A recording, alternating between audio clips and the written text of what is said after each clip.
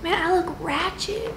It's fine. Hello, welcome back to the yellow dresser. Today, I will be doing something a little bit different for my sewing videos. I'm super excited. This is kind of a test run because I have some ideas for later on, a few months from now, for a fun series that I want to do.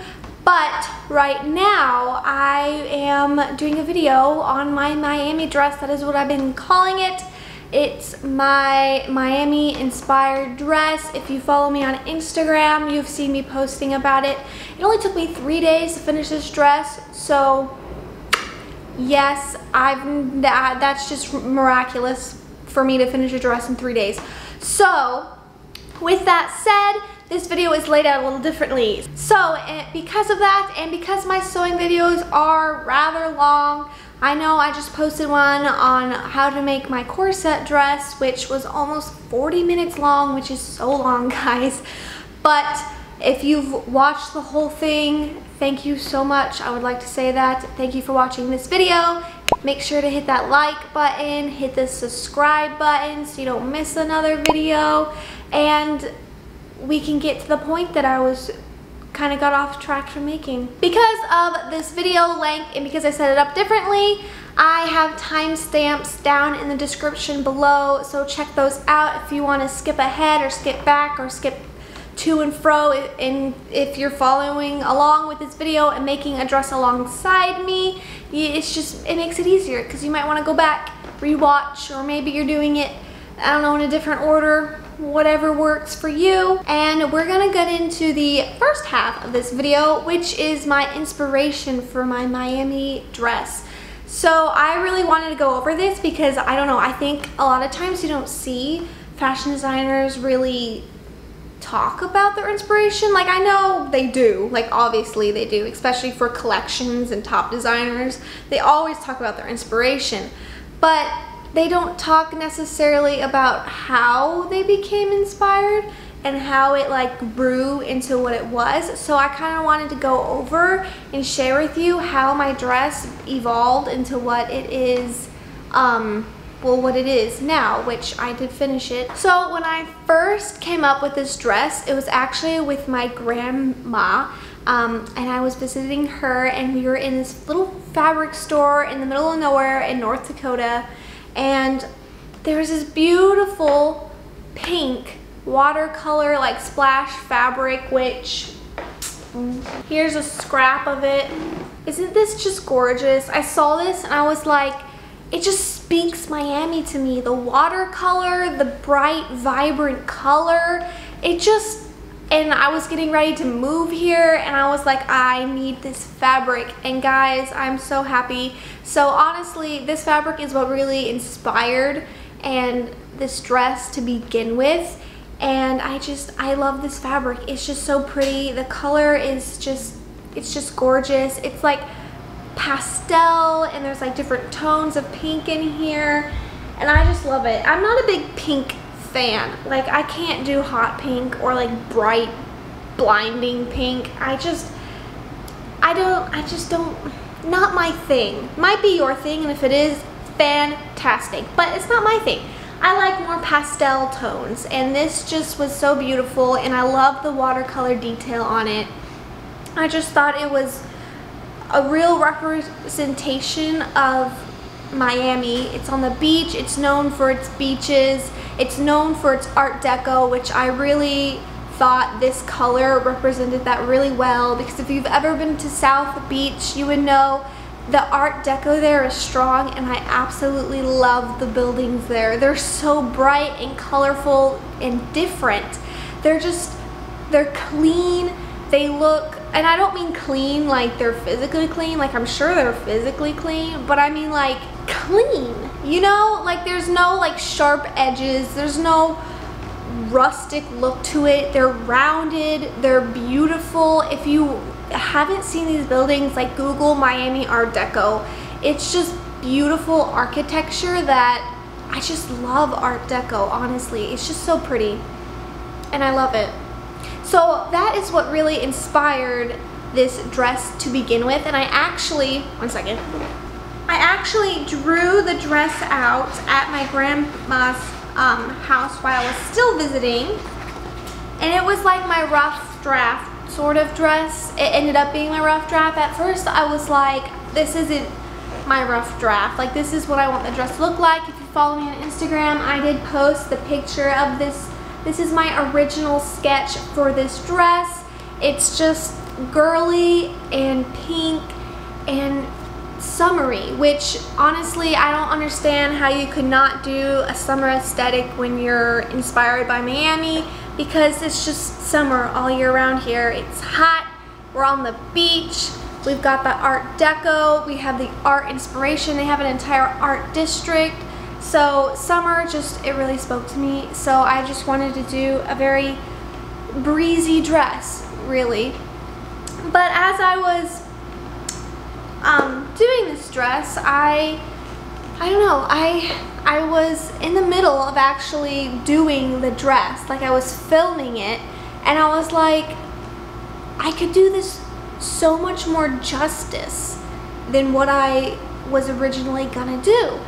So I sat there and I pondered for quite a while. I was like, this dress just needs something more. You know, you've ever sat down and you've looked at an assignment, or you've looked at an art project or a sewing project or whatever it is, and you're just like, no, this is the rough draft. This cannot be the final. I can do better. That is what went through my head. I was like, no, this is not what I want the dress to look like. This just, it's not.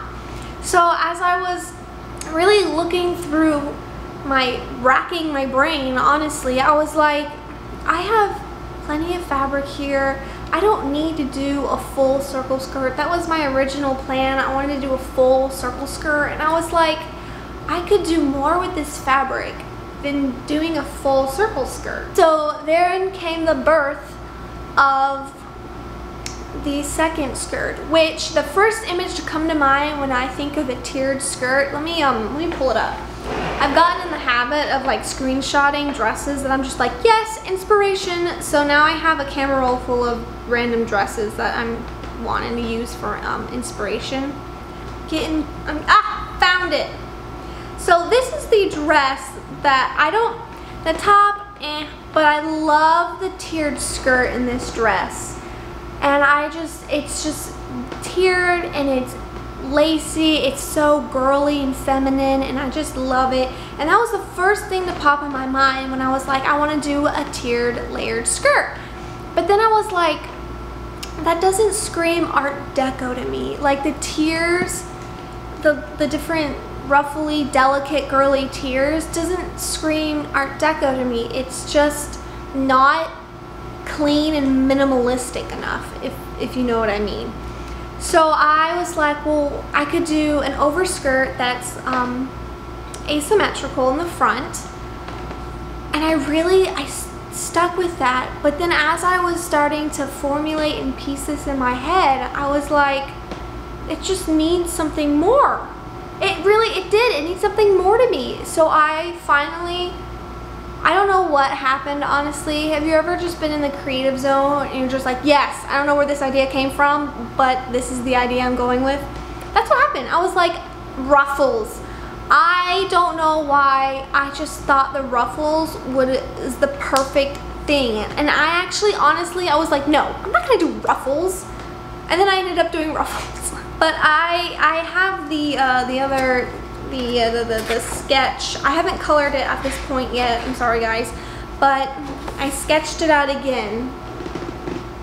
So this is the final sketch. This is actually a very, like, this is what the dress looks like. But I thought the ruffles and the tiering and the more flat skirt really depicted the art deco inspiration I was feeling for Miami a lot more, because like I mentioned before, art deco, it's not loud, there's not a lot to it, it's clean, there's no rough edges, rough jaggeds, it's all just beautiful architecture, and you look at it and you're like, wow, it's just, I love it. So I just really wanted to capture the beautiful, summery aesthetic that the beach here in Miami really holds. Because South Beach, let me tell you, it's a whole nother world. It really does feel like that. It's just, everyone here is so nice. Everyone here is so relaxed. Like, I've never seen so many activewear in my life. Like, the women here, all they wear is like leggings and sports bras. Not even lying. Summery. It's so summery here, and I wanted this dress to reflect that as much as I could, which is why I really fell in love with the print, because again, the watercolor splashes on it and the beautiful vibrant pastel pink just really screamed Miami, Art Deco, beach, summer, everything to me. And I wanted this dress to reflect that. I wanted it to be a summery, breezy dress that was just clean and had no rough edges, no sharp lines to it. It was just a summery aesthetic feel, and I really feel like I captured that. Let me know in the comments what you guys think about it, because everyone interprets things differently. So, and that's so true. Everyone, if you're in fashion or anything else, what you see in something is not necessarily what the designer or anybody else sees. It is just an interpretation, and I want to know what you guys interpret of my dress. You can skip to the end if you want to see the dress and to let me know what you guys think, if you think that I did capture Miami and the beach and the Art Deco feel in it. So that is the inspiration that I got for this dress. It really was, it is my Miami dress, my Miami inspired dress, and I love it. I think I will take it out wearing my roller skates, because I feel like my roller skates would match it very well because they're pink and florally. So I think maybe I'll do a fun video of me roller skating around in it, maybe on South Beach. But yeah, so without further ado, here comes the second portion of this video. Now I will show you how I made the dress. And again, if you are following along and making a dress from the inspired by my dress that I'm making in this video, please tag me in it. I want to see it. I want to see how you guys interpreted my design and how you guys were influenced to create your own dress. So thank you again for watching the first portion. Here comes the sewing portion of this video. Alright, welcome to the by hand London cut scene. I've mentioned them in previous videos before. I really do recommend you use their circle skirt calculator. It just saves you a whole lot of time, a whole lot of math, and if you are like me, doing math, I mean, you're fine with doing the math, you prefer not to. So what they give you is that you go to byhandlondon.com, you click on the circle skirt calculator, you put in all the information that they have you click calculate, and they give you your waist radius. So since this is half a circle skirt, it's going to be bigger than if it was a full circle skirt, of course. So this is my waist radius for a half circle skirt. It is 7.5. My waist is between 25 to 26 inches. So if you are the same waist as me, this is your radius, 7.5. So, hi Scotty. You gonna photobomb? You saying hi to the camera? Say hi to the camera. So, this is your radius. Let's get to cutting out the skirt. Alright, so we're going to take our radius and we are just going to line it up right on the edge of our selvage. You want to make sure that you line this up on the fold because this is half a circle skirt.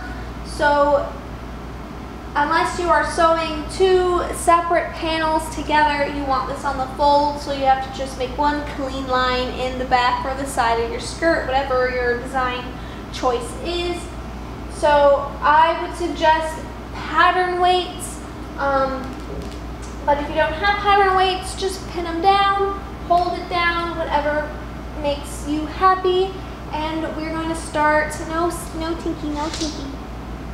Let's start measuring out the rest of this dress. Where did my ruler and my thing go? So I calculated 18, I believe. We're gonna go down here, and this ruler is exactly 18, which makes things a little easier for me. And you're just going to measure out from your radius Make sure you don't bump it if it's not pinned down. I would suggest doing as many lines as you possibly can when you're doing something like this. It just makes things a little more accurate, it makes things easier for when you go to cut it out. Alright, once you have all your little tick marks, go ahead and take your pins and pin it down so it doesn't move around while you're cutting it. Or if you have pattern weights, you can use those as well. I'm going to chalk out my radius right here so I can remove this. Alright, so I would actually recommend keeping these so every single time you want to make a circle skirt, you don't have to recut them out. I would put the radius, I would write down the radius on here, what kind of circle skirt it's for, whether it's a full or a half or a quarter, and then I would write down maybe the seam allowance. By Hand London automatically does 5/8 seam allowance, which is the industry standard for seam allowance. So if you want to go ahead and mark that down, and any other information you would want to put on this, it's just, then you don't have to go ahead and keep cutting things out when you need this. So I would recommend just keeping it in a folder in your sewing studio. Alright, so once you have it all pinned down, we're going to go ahead and we're going to pin down right by the waist radius so it doesn't move around as well. Alright, once all of it is pinned down, you can go ahead and finish your line. You should have enough tick marks here that you can easily just draw your line.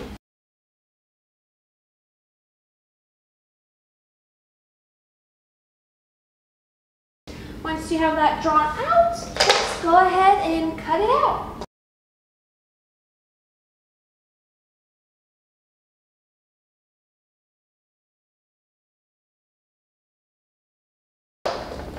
So there we have the underskirt. So now we are going to cut out the overskirt. Alright, so this is the complicated one, guys. Let me see if I can zoom in. There we go. So what I have decided to do is I'm trying to use as much of this fabric as I can. So I have angled my waist radius right here so it follows the line that I cut out on my circle skirt. So what I'm going to do is I'm going to take my nifty little patterning chalk. I'm going to draw out where this is going. And we're going to finish this line with my ruler.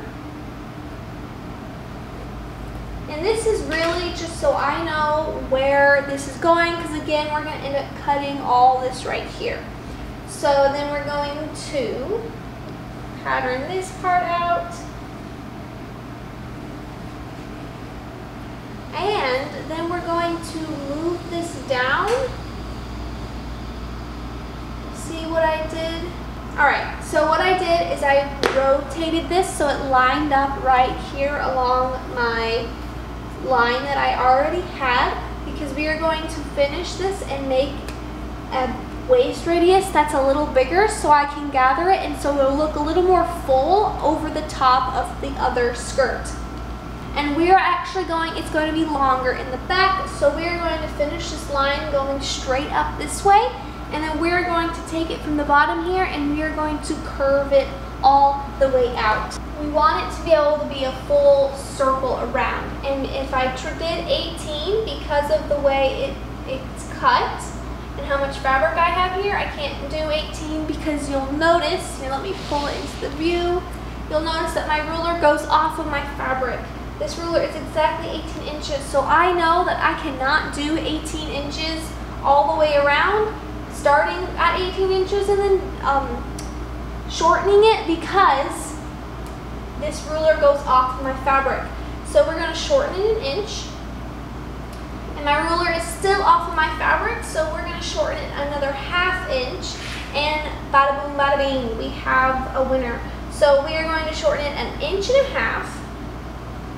So let's measure that over here. And we're just going to make the tick mark. Go out over here.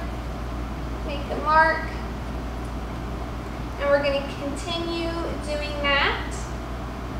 And as all the way until we hit the other side where we can't do that anymore. All right, so as you can tell, I have hit the spot where I can no longer do 17, or what are we at? 16 and a half inches.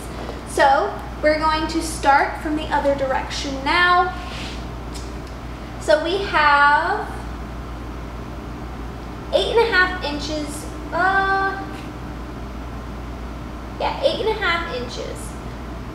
So we are going to start from there. Let's see, where is the 8.5 inches? There we go. All right, make the line, and then we're going to make another line right here.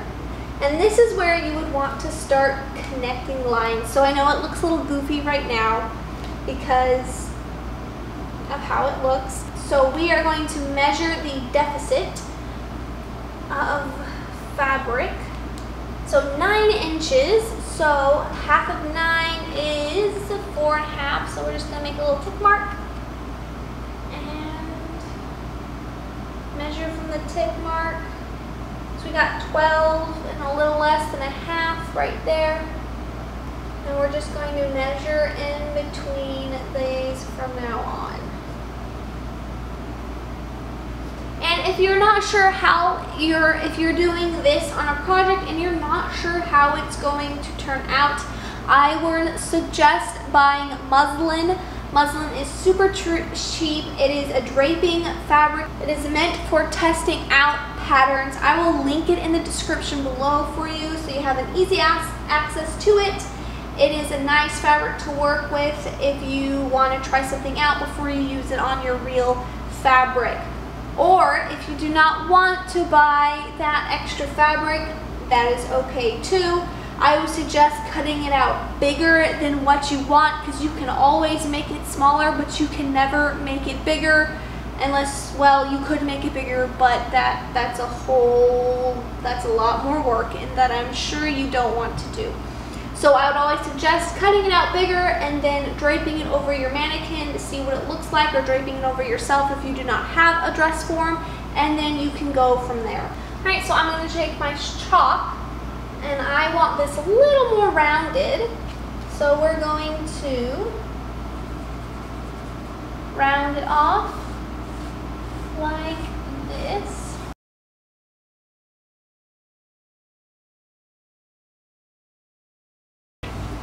So we're going to cut this part out first.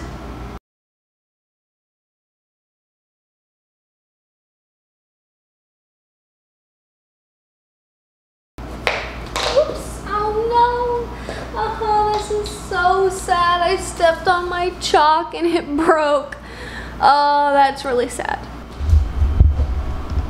All right, so I wanted to get a little up close so you could see it real well. So these are my fabrics, and once I get all my pattern out, I will drape it on my mannequin so you guys can see what it will look like before I sew it together for you all. So this is the over fabric, this is the front of it right here, and this is the back. So it's going to be longer in the back. It's like a pendulum kind of over a drape, and this is the circle skirt. So this is where the radius is, as you can see, and then I cut it right at my hem length. And of course, you want to remember to add seam allowance. Like I said before, the By Hand Linen website adds 5/8 of seam allowance to your radius. So you already have a seam allowance for your cutting it right there, but you will need to add seam allowance for your hem. All right, so I'm going to show you I am going to drape this bodice. So here we go. So if you remember the picture, it is gathered up here, and then there is a point that goes down here. The waistband is actually not going to be very big. It's going to be little. I'm not a big fan of chunky waistbands, just not my thing. So I have my muslin right here. Like I mentioned before, I will put a link in the description for you guys if you want some draping muslin, or if you just want some muslin to test out patterns. Even if you're not creating a pattern or if it's your first time doing a pattern, testing it out is always a great option, so that is in the description for you. I ran out of draping tape, which makes me so sad, guys. So we are going to be doing this without draping tape, which honestly, guys, I really suggest getting draping tape. I love it. Wall Walk has some draping tape. I don't think it's called draping tape on Wall Walk, but it's like very thin tape that you use to drape on a mannequin. Now, if you don't have a dress form, obviously you don't need to get it. You would just be kind of holding it up to yourself and like marking where it would be on you, which you wouldn't need draping tape for that. So let's get started. So my number one rule of creating a pattern is you only have to create half of the pattern, because it's going to be identical on the other side, so you only need to create half of it. And you'll see that in all of my draping videos, whether you watch them on Instagram or Pinterest, which I'll put them right below so you can go follow me. I only ever do half of the pattern. So we're just going to pin this right here. I'm going to grab my little pin cushion, which I actually need to get a new one. This one's kind of falling apart. See, it's really wobbly. Okay, so we're just going to pin it right here. And we're going to make sure it lays flat. Okay, now we're going to do it over here. Pinch this in for now. All right, so now we're going to get my chalk, and we are going to outline where we want the bodice to be. So it is like a square type shape. So I'm going to make sure that this is the middle of my bodice right here. So we're going to go ahead and mark that. That is the middle of my bust. So we're going to go off to the side a little bit, and we're going to go up till about right there, because this is where I want to put the straps. And then we're going to go down, and I don't like to show any, so I'm going to make sure that it's all covered and all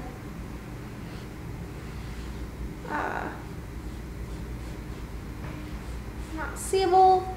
And then we're just going to draw a line right here across.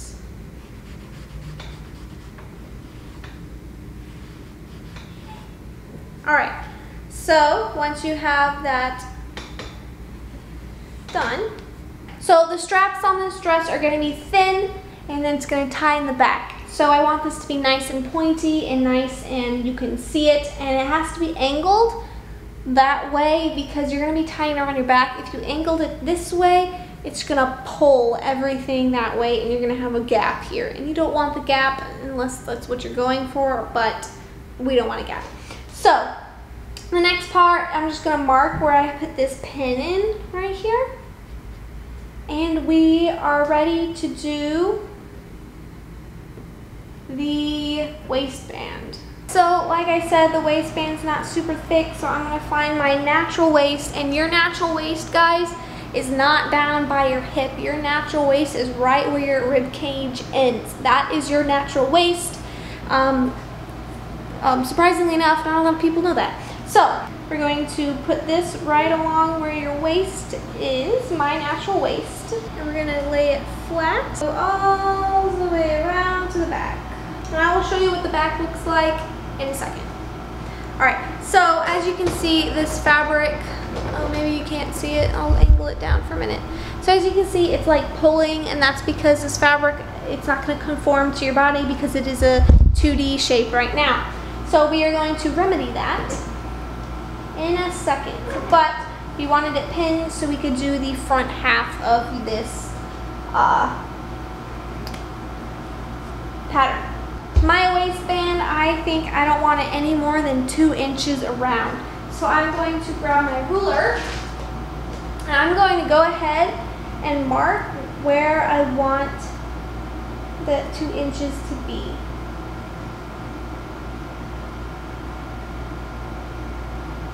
All right. So So this is as big as my waistband is going to be, and it does point. So I'm going to go ahead and I'm going to start the point right now, right here. So I'm going to make sure this is laying perfectly flat.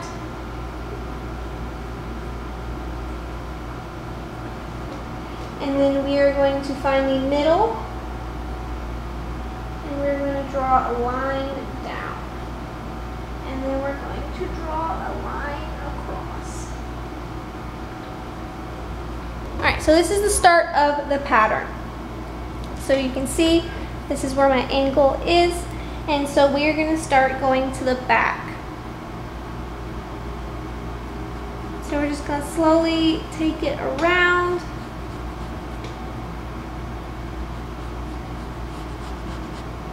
And make sure this is still 2 inches, and then we're just going to draw a straight line right there. All right, so now what we're going to do, we're going to cut it.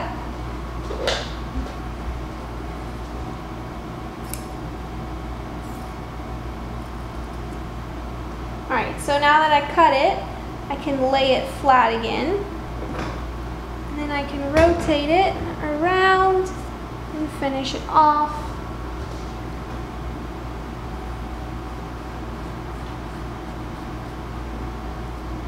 Now my dress form is just a smidge bigger than I am, so I never go all the way completely around. So I'm going to stop it actually right there so I can measure it and make sure that it matches my waist before I close it off. So we're going to take this off, and I will show you how to finish up the pattern draft. Alright, so we have our shapes here. So what we're going to do is we're going to start with this one right here. And where did I put my ruler? Just going to draw the line so that it's straight.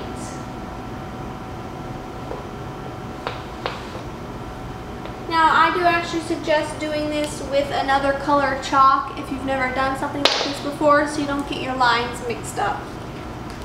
And then we are going to clean it up.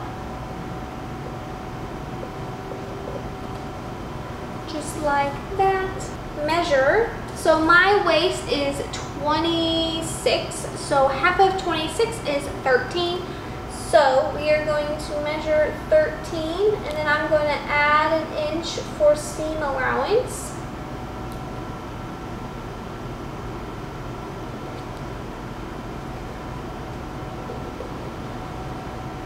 Finish that line. Then this ruler is actually 2 inches wide, which is perfect because that's how big I wanted it, and we're just going to finish it like that. Once you have this out, you are going to want to cut this, wrong scissors, and drape it on your dress form and make sure that there's nothing wrong with it. So if it's pinching weird or the fabric's moving in the direction you don't want it to, you're going to want to alter it at this point. So I'm going to drape this real quick and we're going to check it out. Alright, so this is perfect. So we're going to finish this one right here. So we're going to make sure that all these lines I drew are nice and dark. Alright, so right here is where I had to put a dart in. So when I actually do this, I won't be darting it, I will be gathering it. But I do not know how much I want it gathered at this point. So what we're going to do, we're going to take our ruler and we're going to angle it in at that gap. We're going to draw a line.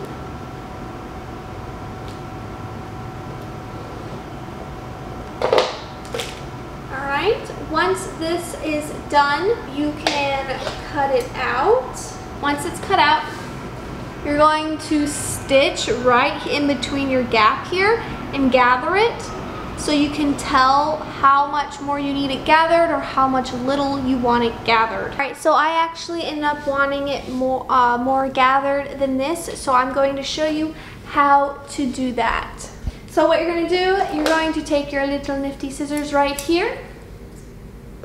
You're going to go between, right in the middle of your, where your gap was for your dart, and you're going to go right to the top of your point. You're gonna draw a line with your chalk or your marker. And you're gonna take your scissors and you're gonna cut it open, but do not cut it apart. So once it is cut enough apart, you can open it up and make it bigger so you can add more gathers to it. Once you have everything to your liking, I would suggest transferring this to paper. So you can buy giant craft paper like I have right here, or you can just take, if you have paper big enough like this craft paper, you can transfer it onto that, because leaving patterns on fabric like this is not reliable. The fabric is going to alter its shape and it's going to just distort over time. So if you really want to preserve and keep your patterns, you should transfer it to paper as soon as possible. Alright, so I went ahead and I drew out my pattern. So this is what it looks like. I always detail my pattern, so I put which way the grain line on the fabric will go. I put the pattern number, how many I need to cut up, if I need to cut 2 or 1, if I need to cut lining, where I want to put the straps or anything, if I'm connecting it to where it needs to be gathered. All of that needs to be on your patterns, because the more patterns you make, you're not going to be able to remember every single details about every single pattern. So if you do make a pattern, please be sure to mark all the necessary information. So this is the top, and this is my belt. So I did the same on here. This will actually be cut on the bias. If you do not know what the bias is, a bias is a 45-degree angle from your selvage on your fabric. That will always be the most stretchy part of your fabric. It does not matter what kind of fabric it is, the 45-degree angle from your selvage will always be the stretchiest part of your fabric. So now that we have all of this pattern out, I am going to cut it out and then I will show you what it looks like draped on my mannequin. Alright, so I'm going to show you how to cut this out first. This again is going to be cut on the bias. So what we need to do, we need to open up our fabric. This is the selvage. So to find your 45-degree angle, all you're going to do is fold it. And make sure that the fold is 90-degree angles. Is at a 90-degree angle from your fabric, and that is where you get your 45-degree angle. Alright, so this is the 45-degree angle of your selvage. So you're just gonna take your bias right here. Then once you get it pinned, we can cut it.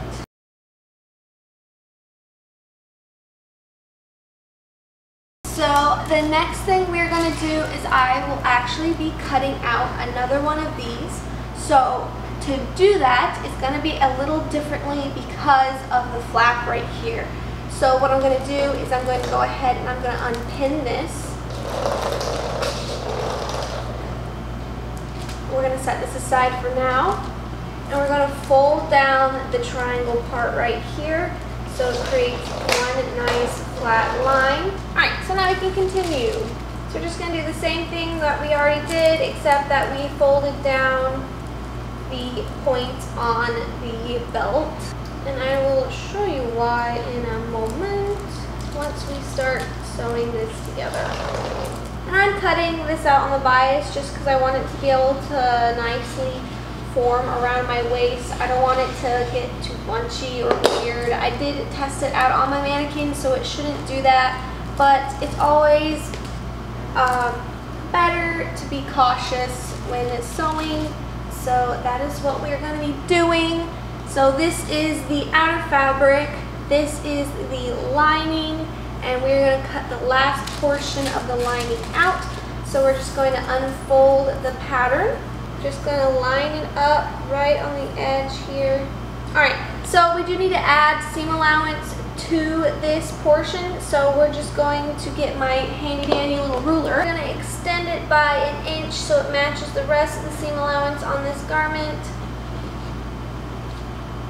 And and then we're just gonna cut it straight. So there we have it. We have our pieces for the belt. Alright, so here is the pattern. We want the grain line going this way, so I'm going to angle it so this line matches the direction of my fabric. We're going to move it over a little bit because we want to use as the least amount of fabric as possible. That is that necessary. Is that necessary, Muffin? Alright, and then we're going to go ahead and just cut it out.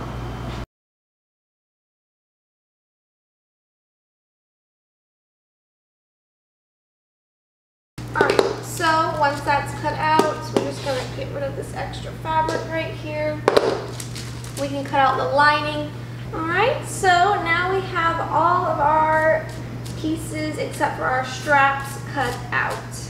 Alright, so this is what it sort of looks like draped out. Again, it's bigger because the seam allowance, I probably will end up extending my ruching down here a little bit. The lining will be done a little differently on the cups, which we will go over in a second. And of course, I haven't cut out the straps or the ruffles that's going along here. I will do that when we start sewing the skirt. So this is what it looks like all draped out roughly on the mannequin. I'm not sure if you can really see it, but the belt is right here. So this is the belt right here. So it's not all perfectly lined up. Again, all of this has seam allowance still on it, so it is bigger than what it will look like in the end, but this is the rough draft. So let's start piecing it together. Alright, so what we're going to do first is we are going to hem my skirts, attach the ruffles to the over skirt, and then baste them together. So in order to do that, the hem on this circle skirt, this is the easiest, and I am telling you, this is the easiest way to do a hem on a circle skirt. So what we're going to do is you're going to either need your lining fabric or you're going to need your base fabric. For the circle skirt, we're going to be cutting some more bias tape. So I am using my muslin and I folded it at the 45-degree angle, just like we did when we cut out the waistband, except instead of cutting it across, we are cutting right along the edge of that fold. This was the fold of the 45-degree angle that was folded like this, and I cut it off. So I've been lining up my ruler for as long as the bias tape that I need, and I just cut along. Alright, once you have your bias tape, you're going to sew them at different angles. So you guys see how these are angled the same direction? You want to be able to have a nice, clean, straight bias tape. And if you were to sew them at the same angle, you would have an angled bias tape. So how you do that? You're going to face them opposite directions so the points are connected like this. So it's going to look like this. See how instead of the same direction laying flat, I open it up, lay it across the top, and then you're going to stitch there to create the one perfectly seamless bias tape. Alright, so once you have your bias tape all sewn together, I'll show you what it looks like. So my seam, let me see if I can focus it. My seam is right here. So you can see that it's sewn at an angle. So it's gonna look like you're sewing it at a 90-degree angle, but you're not. When you open it up, it'll be a nice straight hem. Once you get that done, you're gonna wanna press it. You can press it to the side or you can press it open. It doesn't particularly matter for this. If you are working with lighter fabric, I would suggest pressing it open, but you can do it either way. Alright, once you have it all done and all pressed and put together, you can go ahead and serge it.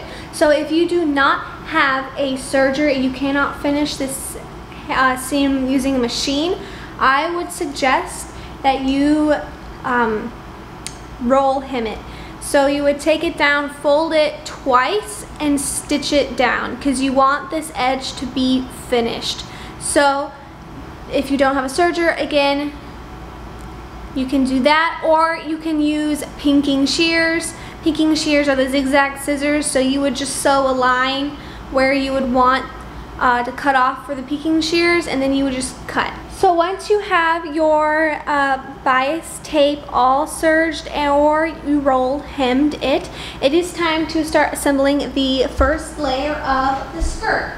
It's time to start assembling the first layer of the skirt. What you're going to do, you're going to put your right sides together, so your fabric, your outside your fabric is on the inside. Piece them together, and you're going to want to leave some space for either a zipper or buttons or however you choose to close up your dress. I'm going to leave about probably 6 inches, so I'm going to take my ruler and I measure about 6 inches, so about right here.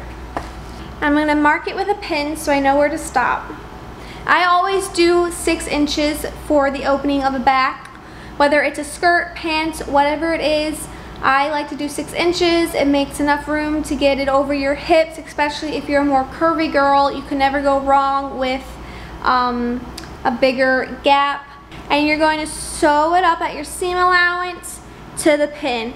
Now again, if you use byhandlondon.com, this already automatically has 5/8 seam allowance built in, so you're going to want to sew up the back of your skirt using 5/8 seam allowance. So once I sewed this at 5/8 seam allowance, I went ahead and I serged it.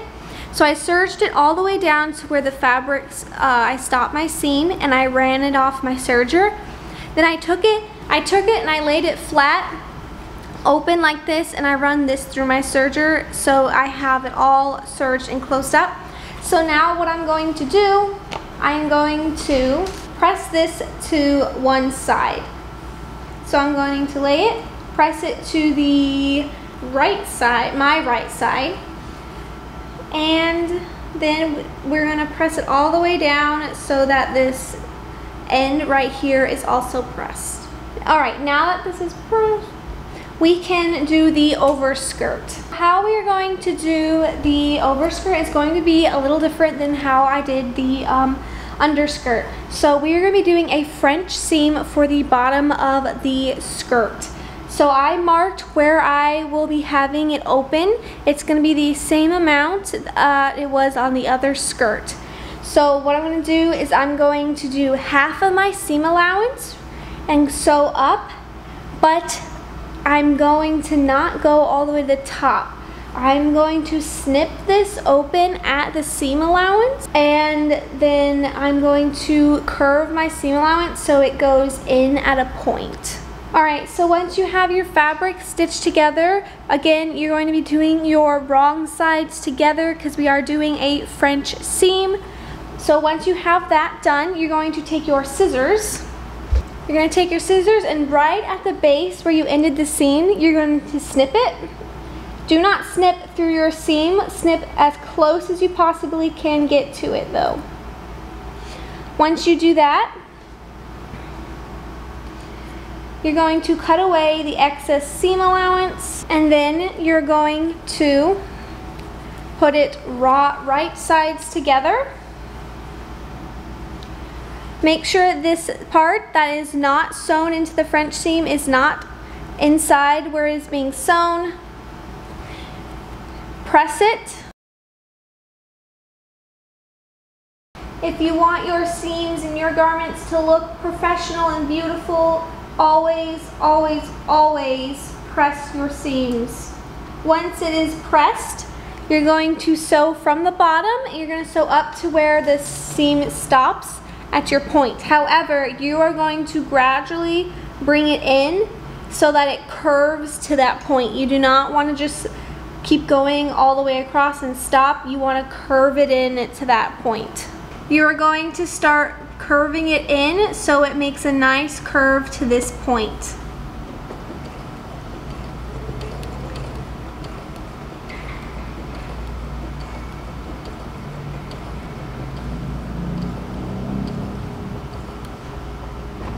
When you get to that point, You can either back stitch or you can take it out and tie it, whatever you prefer.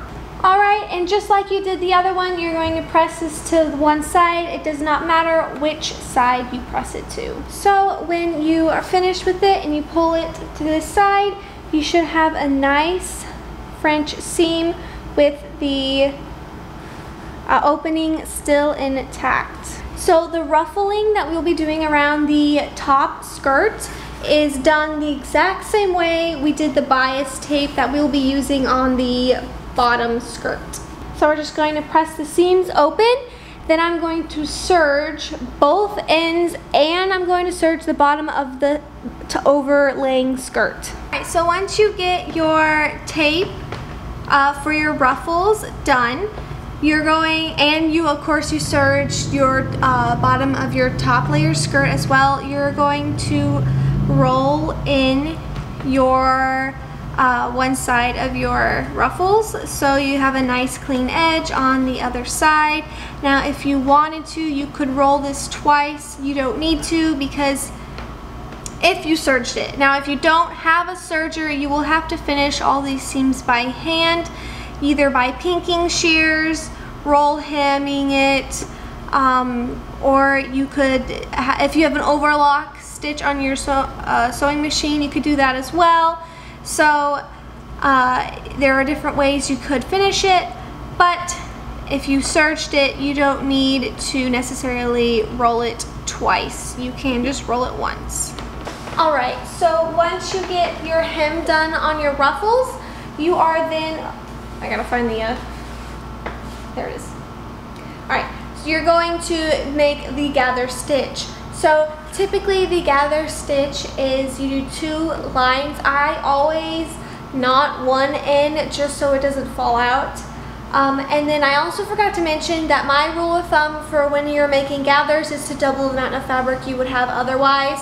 So I measured the circumference of the top skirt, and then I doubled it. So I have about 200 inches of fabric right here. So what we're going to do is we're going to do the double stitch right here. Now if you do have a twin needle, you can use the twin needle. If you do not, you have to do 2 lines. Now you don't have to necessarily do 2 lines. However, when you are stitching it and gathering it, it makes things a lot easier because you'll have a nice flat surface to work with where you can sew in between.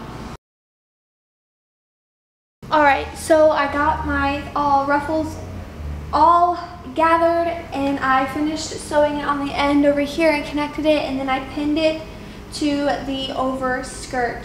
So what you're going to want to do when you're doing this, you're going to want to make sure that your ruffles are as even as possible, because obviously if they're heavier over here and lighter over here, you're going to be able to tell, and you don't want your ruffles to be uneven. It's going to look funny. I did the 2 gathering lines, so you're going to stitch in between them at your seam allowance. My seam allowance is a 1/2 inch.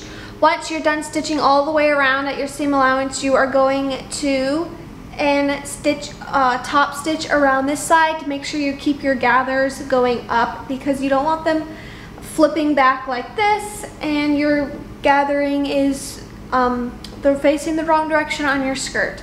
So as you can see, I'm sewing in between my stitching right here. The 1/2 inch mark on your sewing machine will be the tick mark right after 5/8 of an inch. So you're going to just line it up right at that tick mark if your seam allowance again is at 1/2 inch, and you're going to sew right in between where your gathering is.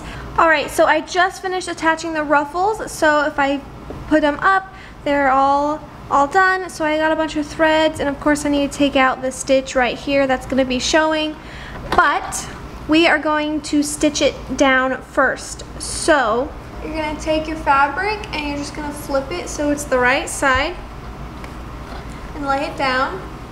So it's going to look like this. You're going to see your ruffles. And then all you're going to do, you're going to make sure your seam allowance is going up. So if you want to press this, you can. I recommend not pressing it just because they're ruffles, and if you accidentally press your ruffles down, they're going to look really funny, and it's going to be very hard to get them back looking like normal ruffles. So I would suggest maybe not pressing down the seam allowance, because you can feel, because it's thick enough, you can feel what direction and what side your seam allowance is on. So you're just going to stick that underneath the machine. Now what I like to do for this is I like to do an edge stitch, top stitch, whatever you want to call it. So I just move my needle over just like that. So I have it lined up in the middle center of my foot, and then I have my needle over and I have it sewn down. It's just an easy gauge and you can't mess it up. One more thing that I do want to mention is that if you are new to sewing and you're new to doing things like this, or even if you're not new to sewing, or if you have a machine that just is troublesome when sewing thicker fabrics or thick things like this, I would suggest getting a walking foot, and I will show you what that looks like as soon as I finish this ruffles. Alright, so we have finished. So it's going to look something like this. On the outside you'll have your ruffles, and of course they'll be laying like this, so they're nice and ruffly. Now the other side of it should look like this. You're going to have your stitch mark down here, and of course you're going to be taking out this top stitch right here because you can see it on the other side. So don't forget to remove that. It might take a little while, I'm not gonna lie. I probably will do this later tonight, if you know what I mean. When I'm like sitting down watching TV, removing stuff, great way to kill time and not get bored. The walking foot, I mentioned it a little bit when I was showing you how to sew down the ruffles. So this is what it looks like. It looks a little goofy, yes. Every single sewing machine company has their own walking foot design. They all look generally like this. I'm not gonna lie, they all look like this. Of course they have the different branding and everything. So if you are new to sewing, like I mentioned, even if you're not new to sewing and you have a machine that maybe just doesn't do well with thicker fabrics or a lot of thick, like the fabric is making it thick, I would still recommend getting a walking foot. I have had one of these now for probably a year and a half, and when I first got it, it was like a miracle. Like I was like, why have I never bought one of these before? They just make sewing fabric so much easier, especially if you're new to sewing. These are a game changer. You're gonna have a lot easier time working with slippery fabrics, working with bulky fabrics. It's gonna really help you to keep your fabric even and under the machine. And so I really do recommend getting a walking foot. So now that we have the overskirt done, I always hem the bottom skirt last, so I'm gonna wait to the very end of this video to hem it. If you are one of those people who just like to hem it and get out of the way, you can check out my timestamps below that I mentioned in the beginning of this video, and you can skip ahead and skip back, skip to whatever part of the video you need, whatever part of the video you are at. So that is why I put them down there, because my sewing videos, they are long, guys, and I know that. So let's get to attaching this to the underskirt, and then we will start the top. Alright, so what we are going to do now is we are going to attach the skirt to the underskirt. So the first part of this is we're going to be working with the back. Because it's cut down here, we can easily attach it to the back of this. So we want the back to line up perfectly just like it does on this one. So we're going to be separating, make sure that these are separate and these are open. And you're going to just baste this outer one to this one just like this. And then we will put on over a little cap on it, and we will be sewing this part together as well. So for this part, you're going to line it up just like you did on the other one. Line it up over the seams, and then we're going to press it down just like we did on the other, just like we did here, except that this will be over it, and we're going to press it down and stitch down. Scotty, I gotta use the ironing board, baby. You can get off. Alright, so I'm going to show you right here. So this is the slit where I'll be putting the buttons on this. So this is the outer fabric. You can see this is where we did the French seam, and this is where we cut it so that it's open. And this is the other one where we pressed it to one side and have this. So now we're going to take it and we're going to line it up right in the opening right here, and we're going to pin it down here so that it will stay right here, because this is where we want it to line up. Once you have this pinned down, we will be adjusting these pins momentarily, but for now I will just leave them there. So we're going to make sure this lines up all the way to the top, and we're going to pin it down here. And I had done this to keep my thread from falling out, because I don't want it to fall out and I lose my ruching here. I didn't do this on camera. It's the same procedure I did for the ruffles. This is just on the waistband, since my outer fabric was just a little bit bigger than my waist. I wanted it to be just a little gathered. So I went ahead and I did that. So this side will be a little bit done a little differently. So you will want to line it up just like you did on the other side, but we are going to fold it in on that the line we already made with the iron. We're going to fold it in. If it helps, you can go ahead and you can pin the fabric down like this, because it'll keep it in place while you're folding it. And then you're gonna fold it on the ironing seam, and you're gonna go ahead and take your iron and you're going to press it down. Now do be careful, if you do not have glass tip pins, you cannot iron over them. It could melt the pin, it could get all over your fabric. So if you do not have glass tip pins, please do not iron over your pin tops. I do have glass tip pins that I am using right now, so I can iron over top them. When you get down to the point right here, you're going to want to make sure that it's pulled out, and this is where you're going to probably want to take out these pins that you put in here for stability, so you can actually get in there a little bit better. But you're going to want to make sure that it's lined up and that it's folding right where it joins. So you don't want the fold to be like over top like that. You want it to be exactly where the point is. So when you close it up, you won't. So once that is done and you have it all pinned, when you fold it like this, it should lay perfectly flat, just like this. And then on this side, you'll want to do the same. Make sure that it's lined up. Alright, so the finished product should look like this. So again, it's going to look a little like a square, and so if you close it like this, this is where your buttonholes will be, and then your buttons will be on this side. And I went ahead and I just basted the two skirts together right at the waist, and we're ready to start the top. Alright, so we're going to start construction on the... So the most important thing that we're going to do first is we're going to take our pattern piece that we have and created, and we're going to line it up just like this, and then we're just going to mark where I have the gathers. Oh no, it's broken. That's so sad. So mark, and I think I'm going to extend the gathers a little bit to like right here.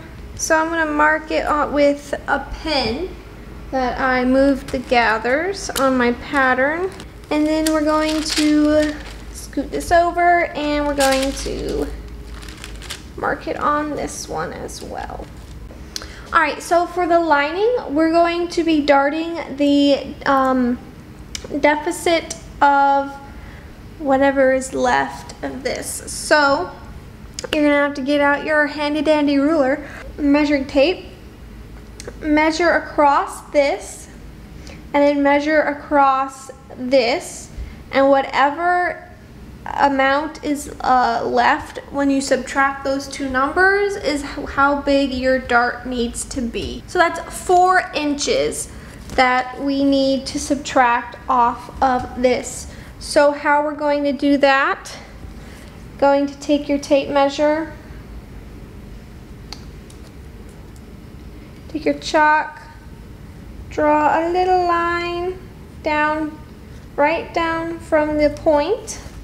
Then it's an even number, so we're gonna line it up right on the 2, mark there, and mark there. And then you're just going to fold it in half, match up on the blue dots, match it up on the point, and then sew directly to your point off your fabric, and then tie it at the end. All right, so once you have your dart done, just line it up, make sure that everything fits, everything's good, nothing's out of place or where it shouldn't be. If everything looks good, you're gonna take your dart and you're going to press it to one side, and then take your scissors right here, snip right along here. Do not snip through your seam. Snip as close as you can get to the seam, and then cut the dart open. And then press it again.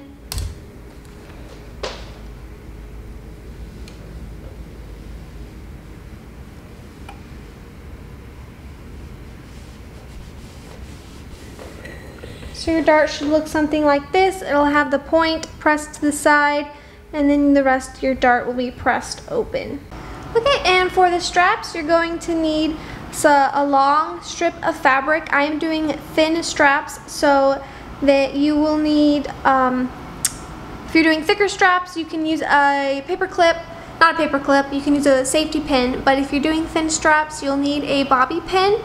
And what you're gonna do, you're going to sew right sides together, sew at your seam allowance 1/4 of an inch, and then you will take your bobby pin, take a little slit, stick your bobby pin in, and then put it right side out. Once you have your strap sewn, you're going to be taking your iron and you're going to lay it flat and sew and press the seam open. Make sure the seam is falling right in the back of the strap. So you shouldn't see the seam when you flip it to this other side. Alright, once you get it all pressed, you are going to cut off the extra seam allowance. You want to try and cut as much of this extra seam allowance off as possible, but do not get too close to your seam. You don't want it to fall out. Alright, once it is all trimmed down, it should look something like this. Your seam allowance should now be smaller than your strap. So you're going to go to one end of the strap and you're going to snip it a little bit in. Take your bobby pin and insert it in through the little snip you made, and now you can turn the straps right side in. Alright, and then you can go ahead and press your seam again. It should be a lot easier to press since you already pressed it. It should want to naturally just fall right back into that place. Alright, once you have the strap done, you can start construction of the cup. So you're going to put right sides together. Your dart and the back side of your fabric should be facing out. You're going to take your strap. You're going to take your strap and you're going to insert it in like this on your point. So you want it as centered as possible on your point, and then pin down. You can pin down all the other areas as well. Once you have them all pinned down, go ahead and sew at your seam allowance all the way around. Do not close up the bottom. You don't need to close it up. You're going to be putting it in a waistband. Once you have that sewn around, you're going to want to take your scissors and you're going to snip around the edge. Do not snip through your seam, but just snip around the edge. This will make sure that your curve is nice and curvy and not wonky looking. Once you have that all snipped, go ahead and pull the strap. It'll come right side in, out. And the strap will automatically make it square off, so you don't have to worry about squaring it off yourself. Once you do that, make sure all your seams is laying flat. Kind of pinch them between your fingers to get them to come out. Then iron them down and then top stitch around.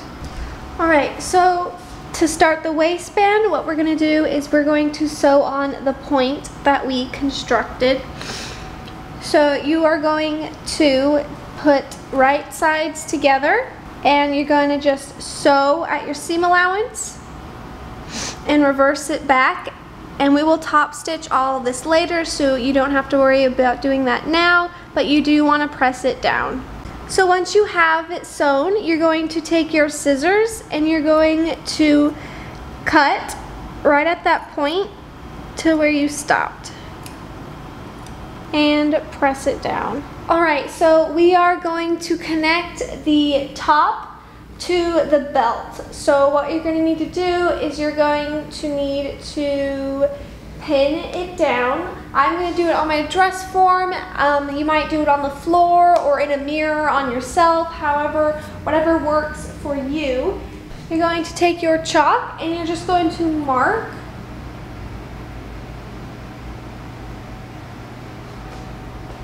where it will be laying. And it's okay that it's on the right side because it's going to be in where your seam allowance is, so no one's going to see it. And then you're also, I would suggest marking right where you need to insert in the cups. Once you have that all chalked down, you are ready to take it off of your dress form, the floor, wherever you have it, and you can baste your cups to the outer lining. Alright, so we are going to attach the cups to the waistband. So how you're going to do that, you're going to line them up. Of course, you're going to do right sides together. Always do right sides together unless you're doing a French or a jean seam, which if you don't know what that is, I will put a link in the description for you to go check out those YouTube videos on what those seams are. But you want to make sure that your cups here are facing down. This is the bottom, because when you fold it out, you're going to fold it up like this. So make sure they're facing down. And you also want to make sure, you know those little chalk marks I made, how far in these need to go in, the little chalk marks? Make sure you have seam allowance, so make sure you measure your seam allowance here and shrink that mark so it lines up with your seam allowance. Once you get it all done, you're going to sew all the way across. Take it out like this, woo, spread out one side, press it to one side, put it all the way down like so, and then press it down. Be careful when you're pressing your little cups here, because if they're gathered like mine, it might look a little funny if they're pressed down. So make sure you're pressing your waistband and not your cups. If your cups are not gathered, by all means, press your cups. We have it all sewn, so like I said, you're going to push it to one side. It doesn't matter which side. I would suggest doing it towards the lining. It would just make it a little easier. You're going to iron it to one side. And this just makes it easier on you for when you flip it right side in.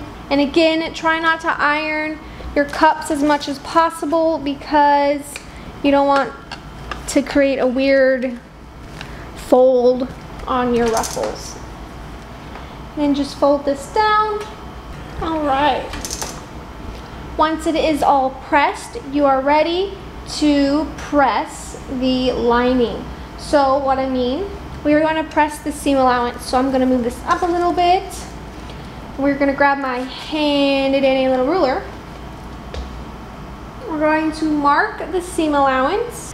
Once it's marked, you're going to fold it inwards like you're going to sew it, or like the seam allowance would be sewn in, and press it down.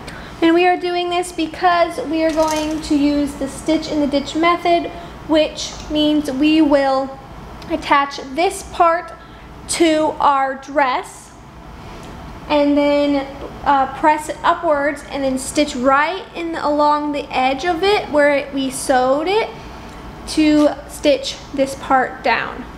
So let's connect our belt to our skirt, and then we can hem our skirt and fix the length of our ties, and we'll all be done. So I brought the skirt over so we can start attaching it. So you want to do right sides together, so your top is going to be facing down. And you're going to slide your skirt on over top. Line up your seams. So this is not sewn, so remember you have seam allowance here. So you're going to hang it off the end, and if you wanted to, you could go ahead and fold your seam allowance down and stitch it across, all the way across. Or you could do that after you sew your belt down. Whichever way works, it's fine. Why can't I ever find my pin cushion when I need it? I always like to put my pins in vertically if I can. It just makes things easier for me. Makes them easier to take out. If you need to sew over them, you can. So I recommend putting in your pins in vertically. Remember, do not sew your lining in yet. We will be doing that a little later. So make sure when you are sewing this, you don't sew your lining into it. And once you've got that pin, go ahead and sew at your seam allowance all the way around. So once you are done sewing over it, if you did sew over the triangle part, you will want to release that. I like to sew over it because it helps to keep my sewing even, you know what I mean? So once that's done and you've opened it up, you're going to flip it around. Make sure the little triangle part is out. Now you will have another line here to take out if you had a gather stitch in your skirt. That is okay. Make sure you shove all those fabrics in there. Make sure everything looks good. So once you've released the triangle part, make sure everything's lined up how you want it to look. Everything's tucked in where it needs to be tucked in. Nothing's showing that shouldn't be showing, and pin it down. Alright, once that is pinned down, you can flip it to the other side. Once you flipped it to the other side, you're going to take your lining and you're going to line it up right below or right above where your stitch line is. At this point, if you have not closed up your waistband, you will want to close it up because we will be putting buttons on this, and of course you will need to close up your waistband. If it makes it easier, you can also turn it inside out if you are struggling to do this while it's right side out. Make sure everything looks a-okay on the other side as well. Once you've had it all pinned, you can sew right at the, right at the edge of the white fabric, or you can do stitch in the ditch and stitch right on the end without actually going onto the waistband. Alright, so I'm just going to show you real quick how I did this. So I ended up doing the stitch in the ditch method, sewing right in the ditch of the belt, and then I did not sew over the point here. If you want to sew over the point, if you're okay with how that looks, go ahead, you can. However, I wanted it to be a little free moving, so I hand stitched it down in the ditch right here. So all I need to do is take out this seam right here and then hem it and hem the bottom skirt. So yeah, and then of course I need to finish these right here, which we will do after we hem the dress. So let's get to that. So you're gonna find the bottom of your skirt, and you're gonna take your little bias tape strip here, leave a little at the end so you can connect it, of course, and finish it off. Leave a little tail. So you're just going to lay it down and pin all the way around the bottom of your skirt. Sorry. You want to make sure that when you do this, you also are laying down the side that is not serged. Alright, once you get to the end, you're going to take the fabric here You're going to roll it underneath. Actually, you're going to roll it on top, sorry. Do the same with this fabric, roll it on top. Cut off the extra.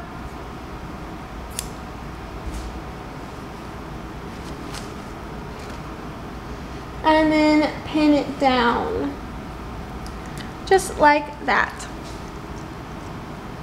Alright, now go ahead and add your seam allowance, sew all the way around, and then we will start the last step. Alright, once you have that done, go ahead and just like we've done with the other, you're going to take your iron and you're gonna press this one up. So take it, press it up. Once you've done pressing it up, take this and press it like this, because we're going to sew right along here to close it up and to finish the seam. So I do want to interrupt real quick and say that a nice way, easy way to kind of help you if you're just starting out and the first time you've ever done this is you can actually snip just a little bit around here just so it's a little easier to move it. You don't actually need to do that for this technique just because of the bias tape that we're using. But if you've never done this before and you want to, you can do that.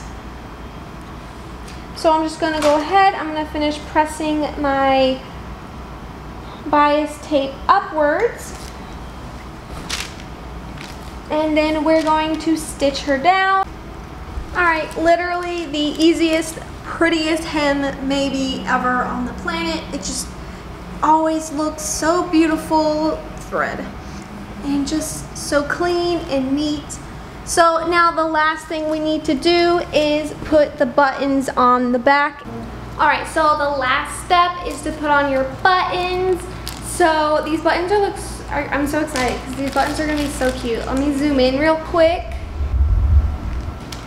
Alright, so what you're going to need to do now is, of course, you're going to measure where you want your button holes.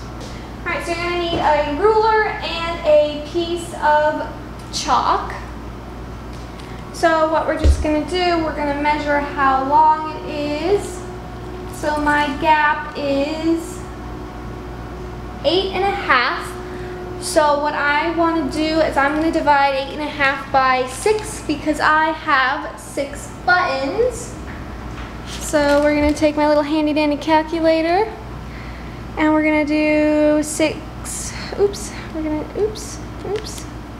we're going to do, what was it, 8.5 divided by 6. So about an inch and a half in between each one. So we're going to do an inch. So I want my top button a half an inch from the top. So we're going to mark that, then we're going to do an inch. We're going to do 1.25 inches all the way down. 1.25 inches, 1.25 inches. 1, 2, 3, 4, 5, 6. All right, perfect. All right, so what we're gonna do before we put on and sew on our buttons, by the way, these are like the cutest buttons ever. Not my original plan. I was originally going to use cover buttons, but I could not find my little cover button machine, so I went and bought these buttons, but look how adorable they are. They're like this pink metallic, so cute. And I think they'll go super cute with my dress. So we're going to put on the buttonholes first. So we are going to get out our buttonhole foot, and I will show you how to use your buttonhole foot and what it looks like. Okay, this is what a button foot looks like. I know it looks super goofy, but I promise you it's way better than doing a buttonhole by hand. So what you're going to do is you're going to slide open the little button holder right here and put in your button. This is going to tell you how big your buttonhole needs to be. So then there's a black lever, and let me angle this so you can see it better. All right, and there's a black lever right in the back. You can see where my finger is, it's right here. There's always going to be a lever here on your sewing machine, and it will release your foot.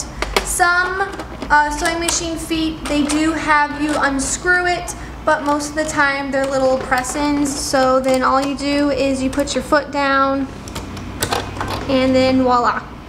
So you also need to remember to put down your buttonhole lever. So there's a little lever in the back right here. It's going to look like this most of the time, and it goes in between the notches. So the front notch and the back notch you created, make sure you put it in between there, otherwise the buttonhole foot won't go. Alright, so I did a little practice one so I could show you what the buttonhole looks like that I'm using. Let's see if I can focus it. There it goes. Okay, so this is the buttonhole that I will be using. It's just a standard normal buttonhole. My machine starts from the bottom. Some machines start from the top, but mine starts from the bottom and goes up. So before you do your buttonhole, make sure you know which direction your machine is going to go, whether it's going to go from the down up or the up down, because otherwise you might ruin your project. Or it might just take a really long time to get this stitch out. I'm going to flip my garment around so that I can start from the notches. So I always put the notch right in the middle of the foot here. So my notch is not in the middle right now. So what I'm going to do is I'm going to grab my chalk again. So we're going to take a measuring tool, and I want to, let's see, I want to do my buttonhole. I want it right in the center here. So it's about half of, so it's like this and then half of this. So I'm going to take my handy dandy little chalk, and on each one of my notches here, angle it down some more, and on each one of my notches, we're going to mark where I need to put it in the middle of my foot. And if you're using chalk, is probably the best way to go for this because you can easily remove it. If you use disappearing ink pens, that'll work as well. But you want to make sure that you can remove the marks easily. We're going to slide it into place. Make sure you can see what you're doing on the other side. Make sure you can see the blue mark. So I always recommend whenever you're doing buttonholes like this, I always recommend to just tap the foot to let the needle go down so you can see where exactly the placement is. And if you like the placement, take out your, if you like the placement, of course, just keep going. But if you don't, take your fabric out, grab a scrap piece of fabric and let it finish, because you cannot restart a buttonhole. Once you start that presser foot, the buttonhole is going to finish no matter what. So if you were like halfway between a buttonhole and you stopped, pulled your fabric out, and then wanted to restart, it won't restart, it'll just start from where it left off. So make sure you always check and you're very sure of where you want your buttonholes.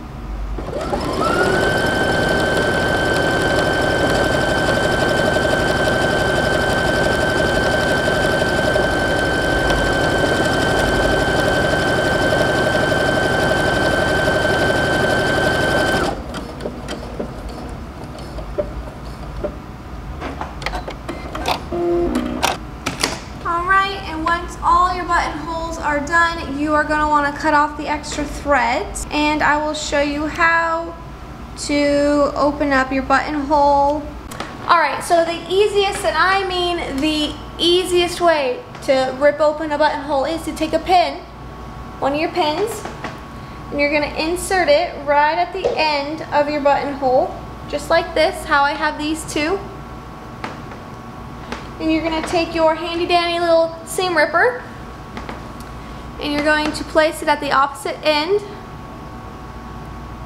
poke through your fabric, and tear it up, just like that. So I'll show you again. Your pin. Insert seam ripper. Remember to try and only cut in between the buttonhole. Pull up. When you get to the end, your pin is gonna stop you from going any further, so no risk of ruining your buttonhole. Alright, to attach your buttons, you will need, of course, your hand sewing needles and thread. So this is wax coated thread.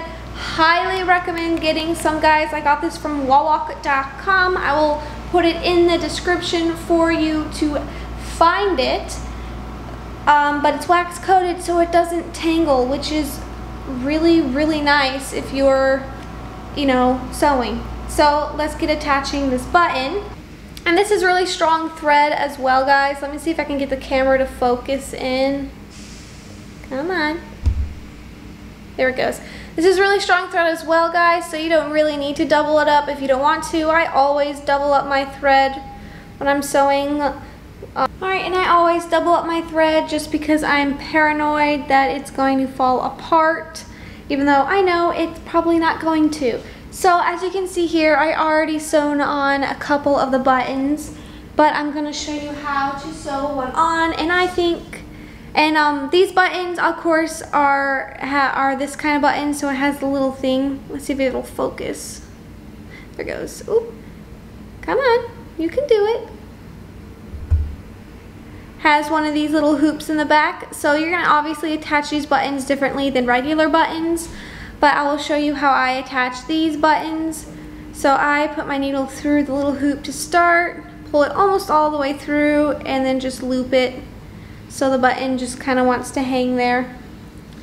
And then I will find where I put my blue marks you can see here, and I'm going to just make a little incision. And I'm trying not to go all, I'm trying to just slightly touch the back sides. You really want to try and keep your button stitches right in the same spot. And then I'm just going to go through, pull it nice and tight, and then I will repeat this a few times.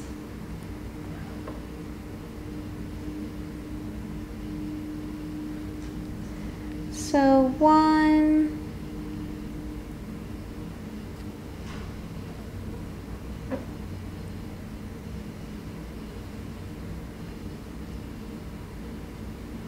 Alright, so once I've done that a few times, what you're going to do now, you're going to take your needle and you're going to stick it through all your stitching like this. Let me see if I can zoom in a little better. So you're going to stick it through all your threading, pull it, and then you're going to loop it back, and you're going to do this 2 or 3 times.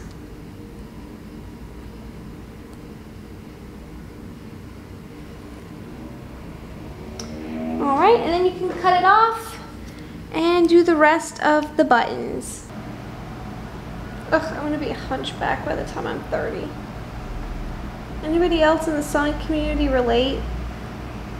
You're always like bent over. And I already have like slight scoliosis, so I'm just doomed. I need a chiropractor, guys. Anybody else need a chiropractor? Alright. Alright, so we are all done with the buttons. Let me cut away some of these extra loose threads. Alright, so my dress form is actually just a little bigger than I am, so I don't think I'll be able to close it all the way. So I will take this off the dress form to show you the buttons. Or let me see if I can close the bottom buttons. I might be able to. Alright, so these are the buttons that I was able to button up because, again, my dress form is actually just a little bit bigger than I am.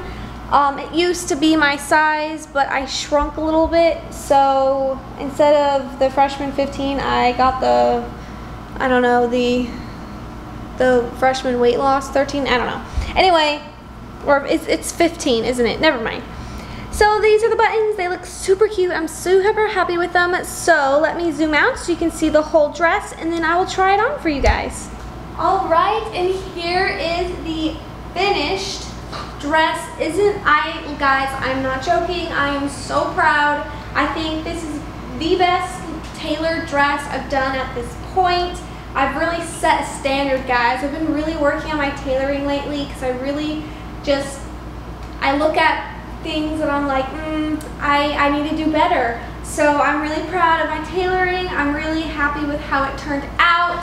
I will try it on in a second. So let's do that for you guys. All right, so this is what the finished product looks like. I am so happy with it, guys. I feel so pretty in this. I think it's so cute. Let me know what you guys think in the comments. Make sure you follow my social media. I'll be posting pictures, of course. If you followed along with this video and you made a dress like mine, please tag me in the photos. I want to see your rendition, your interpretation of this design. Please tag me so I can see it. Thank you guys so much for watching this video. If you liked it, please give it a thumbs up. Subscribe to my channel for more sewing, fashion design content, and I will see you guys all in the next video. Look how cute it is. Look at the back. Look at the back. Oh, the buttons. Everything is just, oh my God. I'm in love. I'm never gonna take this dress off.